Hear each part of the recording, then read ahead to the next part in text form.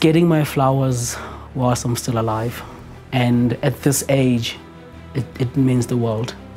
I'm one who doesn't go for recognition and, a clap or a hoo-ha, but for some reason this feels genuine because it's something I haven't been doing for recognition, and here we are now. People do see the good work that I'm doing.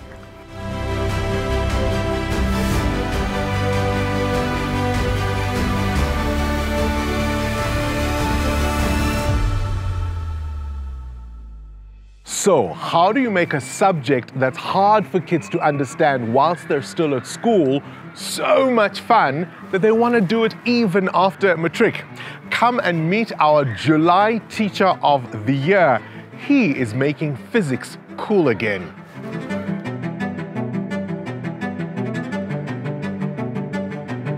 Why teaching? Why did you become a teacher? Sure, Bongani, it's for me, it's the most important job personally because it's just one way that I could find to give back to the society. I strongly believe that we can't live forever. I mean, it's impossible, but we can create something that will live forever. And for me, I had to find my own way of leaving that legacy behind. And I couldn't find any better way than teaching. You're just a boy from Tabong. I mean, when you were growing up in the Free State, did you know this is what you would do? Not quite frankly. Growing up like any other child, you want lots of money, nice cars, big house. And I mean, you want to be a lawyer, a doctor. And I think that's what our parents really, aspire for us. But surprisingly, later on in my high school life, because of issues at school where teachers were absent and were sick, I had to sort of chip in, and I would use my friends to study, and I would pick up a textbook, figure out a topic quickly, and then teach them. And then at that moment, that's when I really, really realized that this is what I want to do. And that's where it started. Now, you teach a subject many kids dread. They don't want to do physics.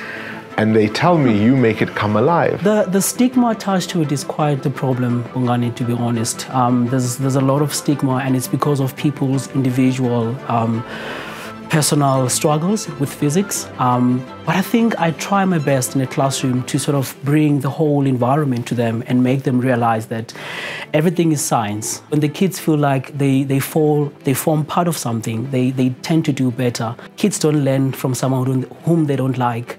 And I think it helps to win their hearts first and then teach them. You're only really at the start of your career. Plans for the future, dreams for the future? Obviously to grow even more. I mean, I'm still growing here under my brilliant mentor, Lilo McLachlan. She's my HOD. But at the bottom of my heart, I still want to go back and give back to the community. Oh, man.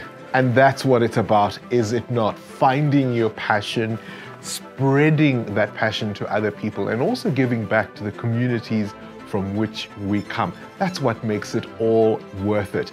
The Teacher of the Year initiative is such an important one. Do you know a teacher you should nominate?